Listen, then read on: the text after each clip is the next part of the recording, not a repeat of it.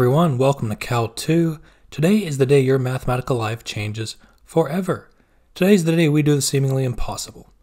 If I were to ask you to find the area of that rectangle, it's a simple matter of saying length times width. In this case, C times B minus A. Now, how in the world would I tackle something like this? Let's say I got a parabola boy, say y equals x squared, and I want to find the area sandwiched between the graph and the x-axis between x equals a and x equals b. How am I going to go about doing that? Is that even humanly possible? Well, I guess we'll have to find out. Area for now is a question mark. But how about we start by approximating this area with rectangles. Say n rectangles, capital N rectangles, they all have equal width. We're going to shoot them straight off the x-axis, and I'm going to make sure I draw these evenly. And for starters, I'll start with 4. 1, 2, 3, 4 rectangles of equal width shooting off the x-axis. And you can see if I add up these 4 rectangles, that will give me an approximation of that curvy blue area. So maybe there's something fruitful lies in this path here, but for n equals 4, this is not really a good approximation. Look at all that blue space left over. So how about I go up a notch to n equals 8? Again, I shoot off 8 rectangles of equal width right off the x-axis. I'm going to shade them on in red. Shade, shade, shade, shade, shade, shade. And, yeah, keep going. Keep on going. 3 more. 2 more. And 1 more, and I am done. Now this, with this, I feel like I am getting somewhere. And we are getting somewhere. N equals 8, we are getting somewhere for sure. How about we take things up a notch even further? How about 16? I know that sounds quite risque, but the more the better. 16 rectangles shooting right off the x-axis on equal width. Look at them go. Look at them go. I can't even count how many are left. They're so thin. 4, 3, 2, 1. Now this is a good approximation of that blue area, if I do say so myself. Of course, it's not exact. We got the little bits of open space, but n equals 16 is pretty dang good. Pretty dang good. So you can see where I'm going with this. As capital N approaches infinity, the area in red approaches the exact area in blue. Now, before we deal with the tricky calculus-y n approaching infinity case, we should first deal with a simple finite case. First, let's say n equals 8, just to get some proper notation, the appropriate notational apparatus on the table. Ooh-wee, here we go. Again, this graph is the graph of x squared. We're going to let a equal 3, b equal 8. That's our starting x value and our final x value, where we're trying to sandwich the graph in between. With those that lower and upper bound, I want to approximate the area in blue with the sum of the rectangular areas. And here I've labeled them A1 to A8. Again, that's 3 and that's 8, replacing the A and the B with numbers. Now this weird looking L, this even weirder subscript N, this stands for the left Riemann sum with n rectangles, or formed through n rectangles. Essentially, all this fancy phrase means is that we're going to form n rectangles of equal width between A and B, whose left endpoints have to touch the graph of f. That's where that L comes from. The left endpoints must touch the graph of f. And I've indicated where they touch in green on the graph. I'm also indicating the equal widths delta x. I've labeled all the delta x. So notice if that whole length is b minus a. And if delta x's are all the same, then each delta x must be b minus a divided by the number of rectangles. That's a formula you're going to want to know very well, right there, the green star. So the left Riemann sum is just a1 adding all the way up to a8. And here in white are my heights. The first height is f of 3. The second height is f of 3 plus delta x. That's the second x-coordinate. F of 3 plus 2 delta x is the third x-coordinate. You can count these on the picture. F of 3 plus 3 delta x is my fourth x-coordinate. 3 plus 4 delta x, my fifth x-coordinate. And so on and so on and so forth, all the way to my final x-coordinate of 3 plus 7 delta x. So f of 3 plus 7 delta x is my final height. Now, we already know delta x, that's in this case 5/8. Now we just have to calculate the heights, the whites.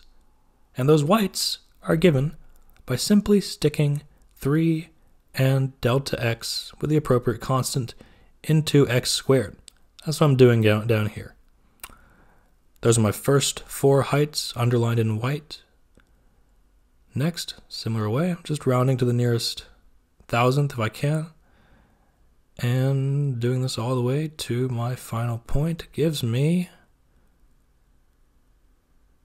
let's see here, 54.391. There we go. Those are my all 8 heights for my left endpoint rectangles. My left endpoint rectangles. Now I'm dealing primarily with numbers, only with numbers, and all the fancy notation's gone. I just have some decimal numbers to crunch, going all the way out to my final x-coordinate. And by the way, notice in the picture, we didn't use that final delta x. There are 8 delta x's, but I only used 7 of them. That's because we're dealing with left endpoints. This sum comes out to be approximately 144.08, with the heights are indicated in white. Now then, let's look at that intermediate expression there. That guy right there. That fella. This is a very important expression, and I wrote it in this weird way for a reason. You can write it compactly using summation notation as follows. But actually first, let's expand it out a little bit, and I'm going to emphasize the number of delta x's in red. F of 3 is the same thing as f of 3 plus 0 delta x. F of 3 plus delta x is 3 plus 1 delta x.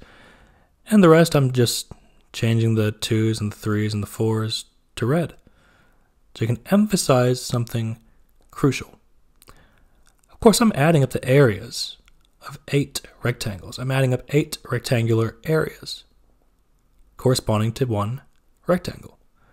That one corresponds to the first, second, third, fourth, fifth rectangle, sixth rectangle, seventh rectangle, eighth rectangle. Now compare the numbers in red, the 0 to the first, the 1 to the second, the 2 to the third. That lets me condense that entire sum into a nice summation like so. And note the I minus 1. A in this case was 3, but I can generalize now. A nice general formula is like so. This will always work for any function, for any starting value a. That's our general formula for the left Riemann sum. And analogously, and I'll draw it up on this picture in a second here, for a right Riemann sum with n rectangles, our first x-coordinate is going to be a plus delta x. Not a, our first x-coordinate is a plus delta x for the x-coordinate of the first height that touches the function. So I instead of I minus 1, since, for example, with n equals 8 and a equals 3, the height of the first rectangle is given by f of 3 plus 1 delta x, not f of 3, as in the case of the left Riemann sum. And the height of our eighth rectangle for the right Riemann sum is going to be f of 3 plus 8 delta x. And note the differences between right Riemann sums, summation-wise, and left Riemann sums, summation-wise. And I've drawn this on the picture as well. Now then, so really nothing fancy going on here. I just added up the areas of 8 rectangles. So why all the need for all the fancy notation? Well, how about we deal with a situation where we're not dealing with a Riemann sum using a small number of rectangles? What if n was a big number, like n equals 50, and you wanted to find L sub 50 for the parabola with the same starting and ending x value?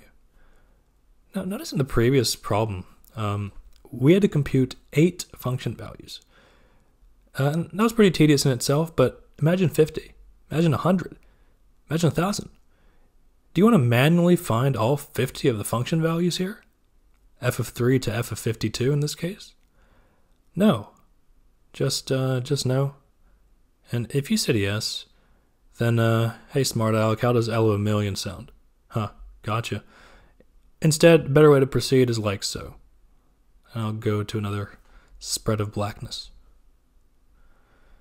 I will use my summation notation to the fullest.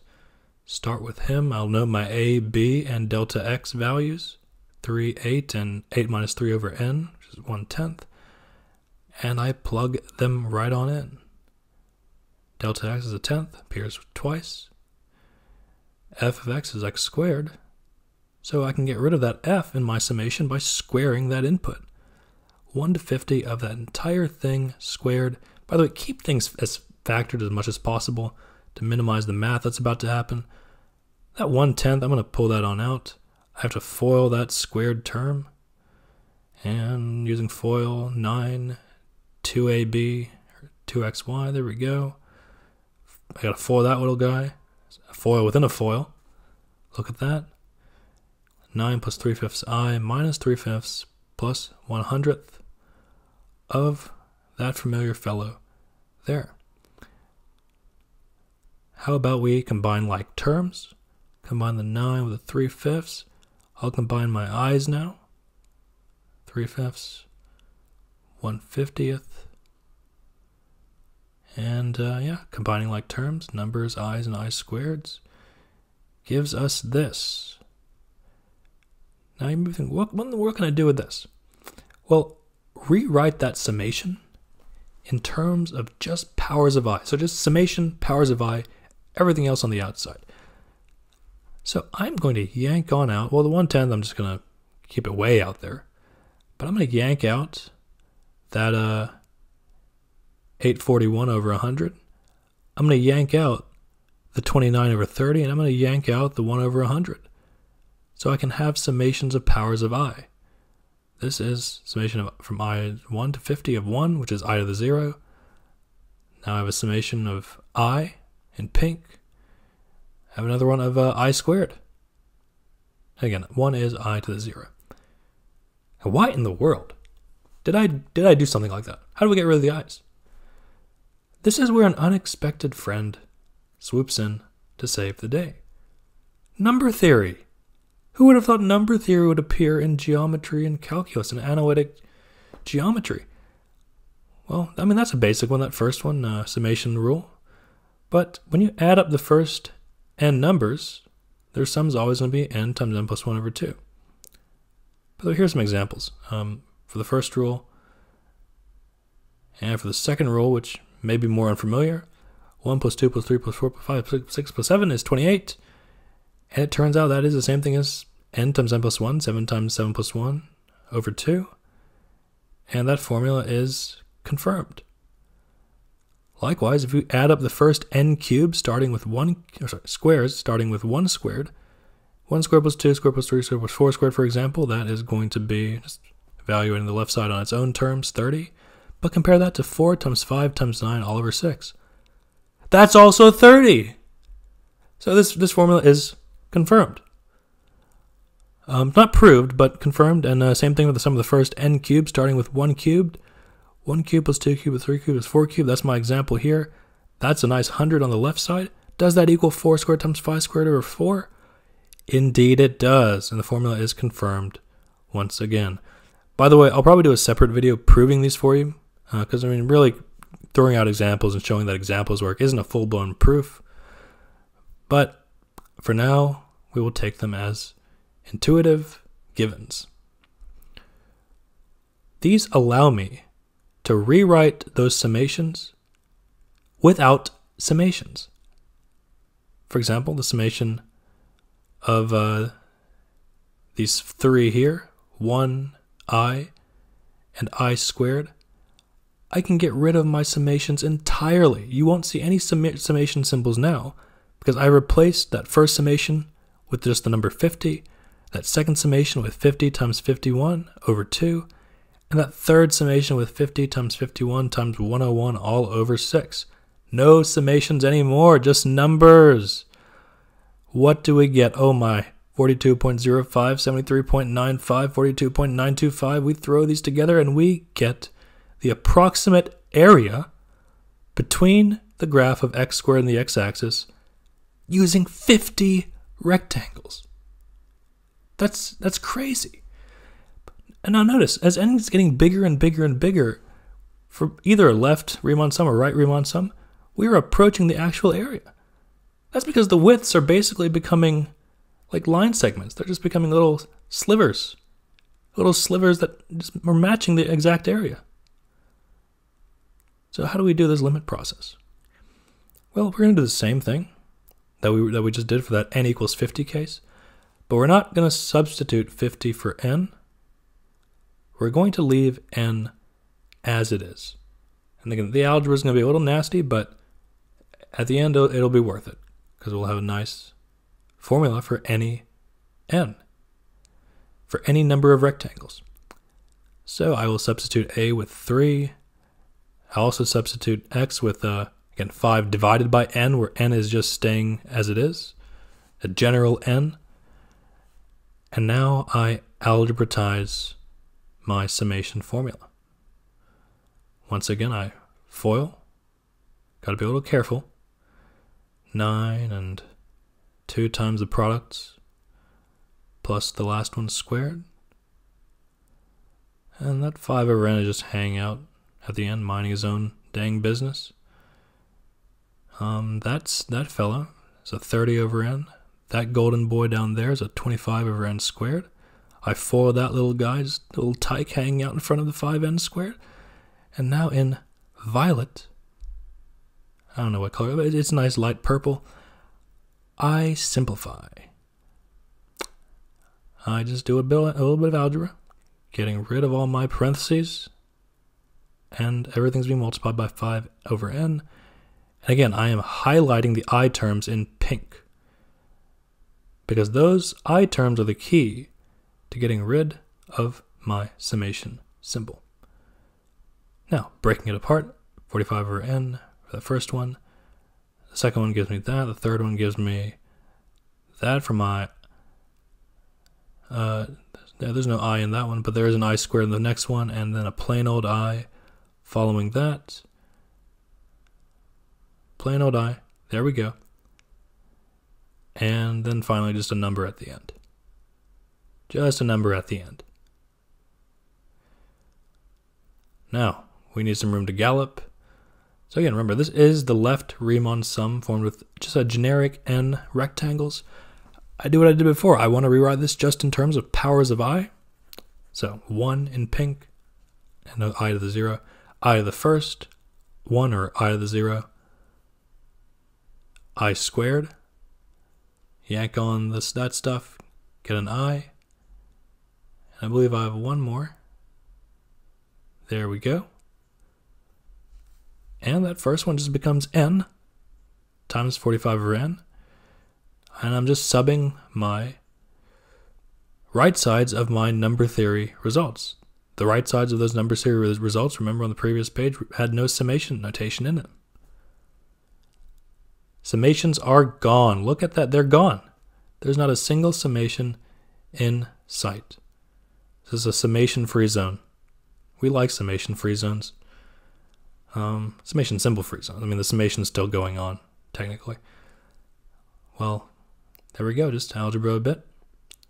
Algebra a little bit. That middle one, though, that n plus 1 and 2n plus 1, I'm going to leave that alone. I'm going to not bother with that right now, but everything else I'm going to break apart. That's what I'm doing here. I get 0 from my last two terms when I add them together. I combine some numbers, I get 120, combine the 1 over n terms, I get negative 200 over n. So all in all, look at this. I have just derived a nice, nifty formula for the left Riemann sum for any generic n. For example, if I stick in 50 into this formula, I should get what I got when I just did it numerically, and voila, out pops what we got last time. What if we go up? What if we go to 100?